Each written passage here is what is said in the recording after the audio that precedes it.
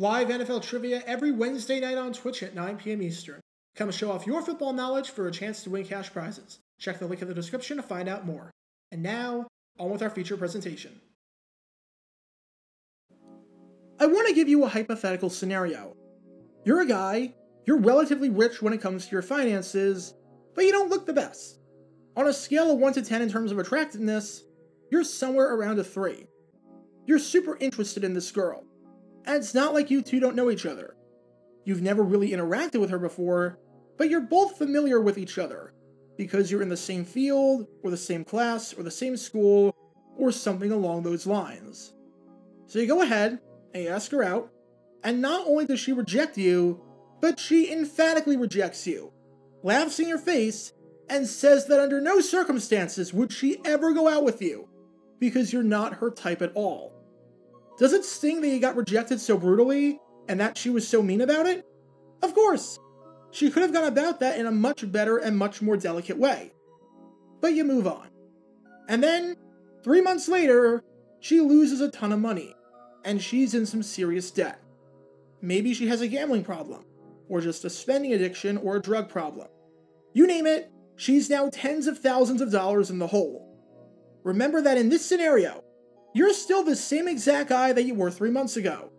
You're well off financially, and your attractiveness is exactly the same. And I'm sure you can see where this is going. She comes up to you and asks you out. And your response? Oh, you're rejecting that completely because you have self-worth. And you know that she's only doing this to use you for your money. Well, why do I bring that long-winded and extremely detailed scenario up? Because amazingly enough, this has relevance to college football. Because the team you've been watching is the 2002 South Florida Bulls. And that year, that's exactly what happened to them at the Seattle Bowl. They were rejected by the bowl game. The bowl game got into some serious financial trouble, and they were hoping that USF was desperate enough, and they decided to reach back out to the school and make an offer that they couldn't refuse. Except this offer was so bad and so laughable that it was the exact opposite of that. It just made them look like idiots. Because this is the story behind the Seattle Bowl, the South Florida Bulls, and what has to be the craziest bowl scenario in the over 25-year history of USF football. Before I talk about the scenario in question, we need some context to understand what the original plan for the Seattle Bowl was, and how South Florida was playing that they were even being considered in the first place. The rise of South Florida's football team was quite remarkable when you really think about it.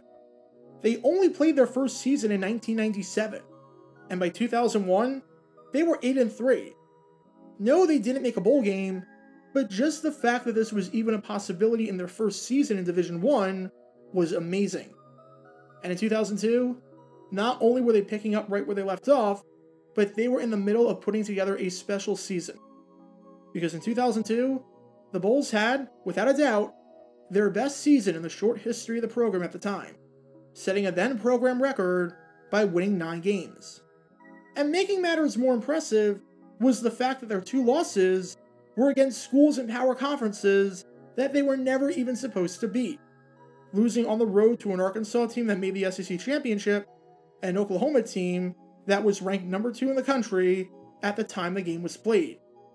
South Florida went undefeated at home, and beat some solid opponents in the process, including a Northern Illinois team that finished tied for first in the West Division of the MAC, a North Texas team that won the Sun Belt and ended the season on a 7-game winning streak, including a win in the New Orleans Bowl, and a Southern Miss team that was one of the best in Conference USA, and qualified for the Houston Bowl. And it's not hard to see why USF was playing at the level that they were playing at, because both their offense and their defense were firing on all cylinders, with the offense ranking inside the top 30 of the country in points scored, and the defense ranking inside the top 20 in points allowed. They allowed an average of 18.5 points per game, and if you take out their 2 games against power conference competition in Arkansas and Oklahoma, they only allowed 14.5 points per game all season. Thanks to some incredibly smart quarterback play by Blackwell, who only threw 3 interceptions all season, and an extremely balanced receiving unit, where there wasn't a huge drop-off from guy to guy, as 6 players had at least 250 yards receiving on the season, South Florida, in their final season as an independent, before they were set to make the jump to Conference USA, was having a great season that surpassed everyone's wildest expectations. That was the good news.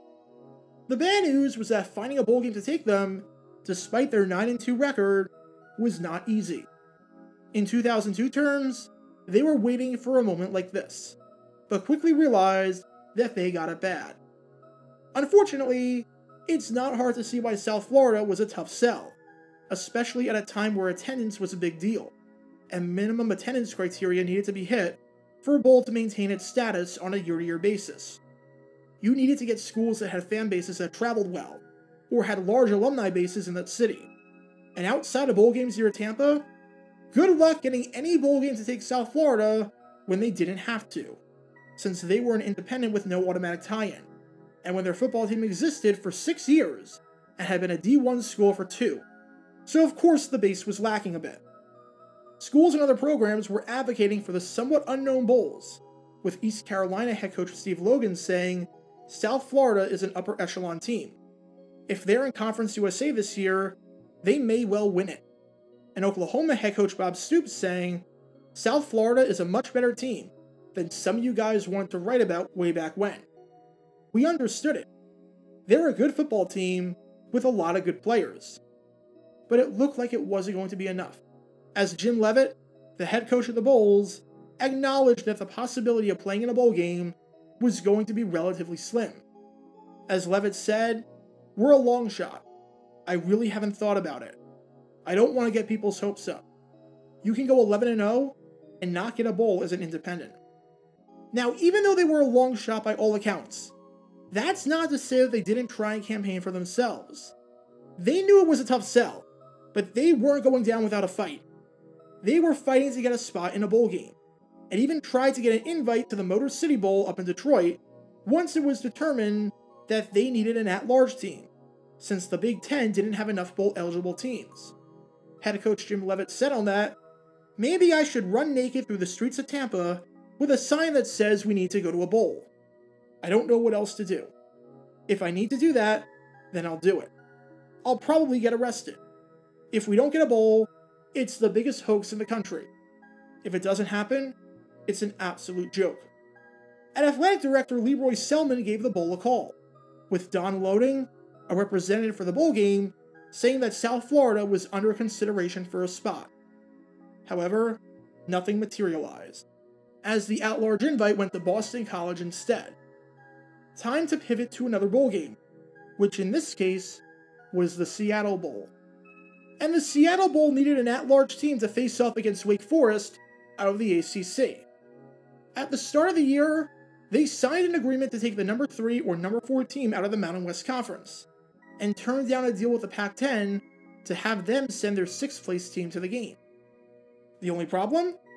Yeah, the Mountain West was kinda terrible in 2002, and they didn't have enough bowl-eligible teams, as Colorado State, New Mexico, and Air Force, all of whom got invited to bigger and better bowls, were the only 3 teams eligible. The stars seemed to align. South Florida needs a bowl bid. The Seattle Bowl needs a team to get. What about getting the Bulls to play the Demon Deacons in the game?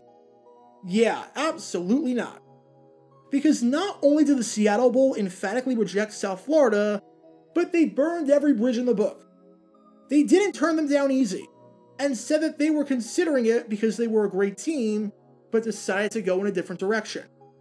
Their executive director, Jim Haw, flat out said, and I quote, "There are no scenarios that we would take USF.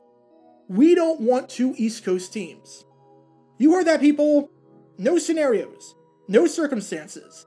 Nothing out there would lend us to taking the Bulls. So you think that would be the end of the story, right? South Florida gets rejected by the Seattle Bowl, which was just about their only chance left to go bowling as an independent. The bowl game goes in a different direction, and that's it. Except, that's where the story takes a bizarre turn. Because you see, the Seattle Bowl, in its 2nd year of operation, was not exactly a stable bowl game when it came to their finances. It was kind of in shambles, and never really found its footing after moving from Hawaii after the 2000 edition. Every bowl has to submit a letter of credit to the NCAA. This is usually not a problem for most bowl games, except that the Seattle Bowl was not like most bowl games, as they missed not one, but 2 previous deadlines. 3 strikes, and you're out.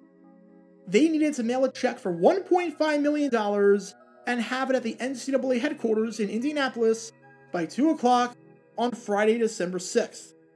The check was received at 1 o'clock. The bowl game was on serious ice, and was in danger of not being played roughly 3 weeks before it was set to kick off. And that's when the Seattle Bowl had an idea to try and get the money. Remember how there was no scenario where the bowl would take South Florida? Well, thanks to their horrible financial situation and their shambolic state of affairs, as it turned out, there was one scenario. You know how bowl games pay teams to come play there, and they'll give payouts for making the trip?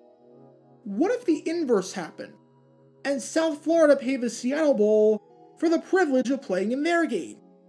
For the low price of $2 million, you can have everything you wanted and play in the Seattle Bowl. That's right. You get us out of the red, and we'll let you play in our game. I mean, you understand how absurd this deal is, right? It's already tough enough as it is for teams playing in low-level bowls to make money, or even come close to turning a profit. They have to buy up a certain number of tickets. They have to travel not just with the team and the coaching staff, but with equipment, cheerleaders, and a marching band. They have to pay out bonuses to their staff. They have to advertise the game. They have to book hotels. They've got to do everything. For a football team that was just starting out, that wasn't exactly loaded financially, seeing as they played guarantee games as the visiting team, where they were getting money specifically to finance other sports in their operations, why would they do this? Why would they travel all across the country from Tampa to Seattle, spend a ton of money, well upwards of 6 figures on hotels and travel and all the other expenses, and spend an additional $2 million that's just going to the Seattle Bowl for no other reason other than the fact that the bowl is financially incompetent? Especially when the other team, Wake Forest, doesn't have to pay a dime. I know South Florida wanted to go to a bowl game, but come on. They weren't that desperate that they were willing to financially destroy themselves for the opportunity. And remember, this was after the Seattle Bowl emphatically rejected them, metaphorically spat in their faces, and said that under no circumstances would they ever consider taking the bowls. And now that the tables have turned, and it's the Seattle Bowl that needs South Florida, and not vice versa like it was before, their stance changed, and they were going to act as though that never happened, and as though they never made those comments? Fat chance. Especially since there were some absolutely ridiculous strings attached to this invite. This is like when the school bully picks on you for your family being poor, and then you're not just not poor anymore, either due to your parent getting a promotion, or your family winning the lottery, or inheriting a ton of money from somewhere, but your family is now richer than his. And immediately, the bully does a 180 and wants to be your friend now. No way, Jose. And as athletic director Leroy Selman said about the entire bowl process, I've never experienced as much volatility as I did with pursuing a bowl bid. It was a unique situation for me. This year happened to be one of the more complicated years. Safe to say, in an absolutely terrible trade offer, South Florida wholeheartedly rejected the deal. They never thought about it for 1 second. The bowl sat out of postseason play, while the Seattle Bowl went on, with Oregon as the replacement team, and to the surprise of no one, there was never another Seattle Bowl played after 2002 due to financial troubles. I know, absolutely shocking. At least South Florida got a chance over the years to play in plenty of bowl games, such as the Sun Bowl and the Birmingham Bowl, and at one point in 2007, actually looking likely to play in the BCS National Championship, as absurd as that sounds. But at least in 2002, they would not be going bowling. Their first bowl appearance ever would have to wait. Because the idea of playing in the Seattle Bowl and the possible exposure from that was not worth having to financially destroy themselves and destroy their dignity in the process. Get your official Jaguar Gear 9 merchandise by going to jg9shop.com, and be sure to like this video, ring the notification bell, and subscribe down below if you haven't already, as it helps the channel out a lot. And be sure to check out Twitch every Wednesday night at 9 p.m. Eastern for your chance to play NFL Trivia and win cash prizes. Link in the description below. Also, special thanks to all of our Patreon supporters for helping out the channel. Your support is greatly appreciated. So you can become a patron and request future video topics in the description below.